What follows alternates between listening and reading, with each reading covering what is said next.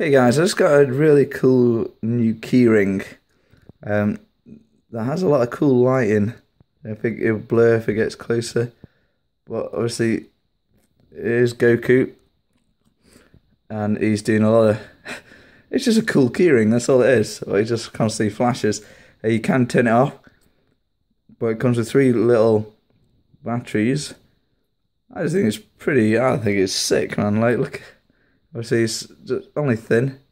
Obviously it's just the glass cutting itself.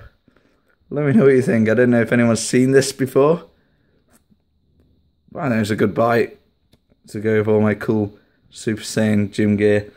Anyway, that's it. See you later. Bye bye.